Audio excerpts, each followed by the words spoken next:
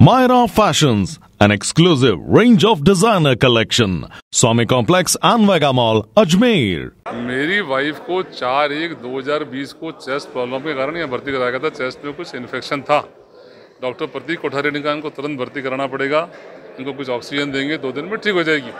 उनकी बातों में विश्वास करके मैंने इनको भर्ती करा दिया। लगभग 1:30-2 बजे भर्ती करा दिया 4/1/2020 को। इन्होंने ऑक्सीजन पाइप लगा दिया, मास्क लगा दिया, बाई पाइप लगा दिया। शाम को अचानक 6 बजे मेरे घर पे फ़ोन आता है, साहब इनको वेंटिलेटर पे लेना पड़ेगा, इनकी स्थिति बहुत ख़राब हो रही है। अब मैंने कहा तो आप जानो, डॉक्टर आप हो। आगे देखा तो उसके वेंटिलेटर लगा हुआ था और उसको नींद के इंजेक्शन लगा के तो बेहोश पड़ी हुई थी। 3 दिन बाद वेंटिलेटर मुंह से निकाला। शाम को फिर बोला साहब स्थिति गंभीर है, वापस लगाना पड़ेगा। लगाओ साहब, डॉक्टर आपको निर्णय आप करोगे। उसकी बातों में मैंने विश्वास किया। फिर साहब बोला साहब ट्रैकियोस्टोमी करनी पड़ेगी, श्वास नली में काट के छेद करते हैं साहब, इसमें गैस पूरी नहीं जाती, नाक से सांस जाती नहीं है, लगाना पड़ेगा। ठीक है साहब, जो उचित ले करो, ये निर्णय आपको करना है, क्योंकि मैं कोई डॉक्टर नहीं हूँ। पेशेंट की भलाई के लिए आपको निर्णय करना है।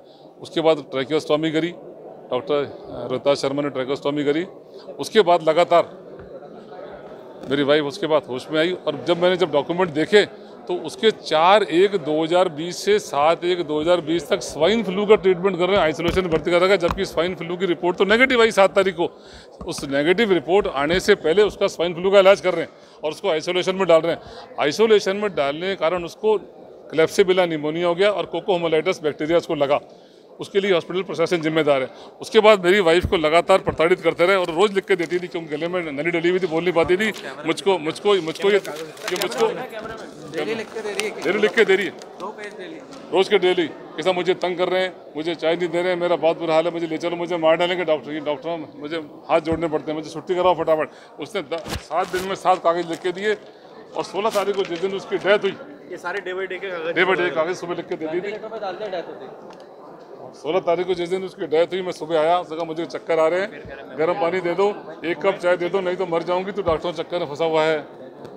11:15 बजे हम उससे मिले, मेरे 2 लड़के मिले। 11 बजे उसकी डेथ हो गई, हमें बताया नहीं। फिर 12:30 बजे क्या बोलते हैं साहब सीरियस है पेशेंट, गो टू आनंद अग्रवाल और प्रतीक कोठारी। और डेथ होने के बाद वेंटिलेटर लगा दिया, आईसीयू में रखा क्षेत्रपाल हॉस्पिटल में। फिर बोले साहब आप हायर सेंटर पर ले जाओ, कंसेंट दो कि हम अपने रिस्क पर इसको हायर सेंटर पर ले जाना चाहते हैं, पेशेंट अभी क्रिटिकल है। ये हमसे लिखवा रहे थे, मैंने लिख के नहीं दिया। मुझे किसी वहाँ के अंदर स्टाफ ने कहा साहब पेशेंट तो आप 11 बजे कोलैप्स हो गया, कि जानबूझ के आपको हॉस्पिटल से डिस्चार्ज करना चाहते जिंदा अवस्था में, ताकि मरने का भार इन पर नहीं आवे। फिर 1 बजे इनको हमने लीगल नोटिस दिया, पेशेंट की स्थिति बताई जाए। मेरे बेटे ने लीगल नोटिस दिया। फिर इन्होंने कहा साहब हाँ साहब डिक्लेयर डेड। उसके बाद बोले साहब आपका बिल बाकी है। मैंने 2,20,000 का बिल पेमेंट कर दिया, बाकी बकाया बिल था। मैंने कहा पेमेंट ले लो, कोई दिक्कत नहीं, बोला उसके बगैर हम बॉडी रिलीज़ नहीं करेंगे। फिर डेथ सर्टिफिकेट नहीं दिया मेरे को और डॉक्यूमेंट, और डेथ सर्टिफिकेट के बगैर बॉडी मूव कर दी। बोला डेथ सर्टिफिकेट, अस्पताल के सारे कागजात, एक्सरे फिल्म वगैरह जो भी कागजात हैं वो, प्लस आपको पैसे रसीद शाम को घर पे पहुंचा दी जाएगी। उसके बाद मैंने कई बार उनको नोटिस दिया, लेकिन नहीं पहुंचाया। आज डेथ सर्टिफिकेट आज बना रहे हैं। तो डॉक्टरों की लापरवाही से और पैसे लूटने की प्रवृत्ति के कारण मेरी वाइफ की डेथ हुई। कहीं पे शिकायत की आपने? इनको नोटिस दिए, मुकदमा दर्ज कराएंगे, FIR लॉन्च कराऊंगा, सारे काम दर्ज होंगे। अभी तो मैं पेंडिंग में था। डेथ को Pritam Singh Soni, senior advocate, x session जज, श्रीमती रानी सोनी, मृतका का नाम।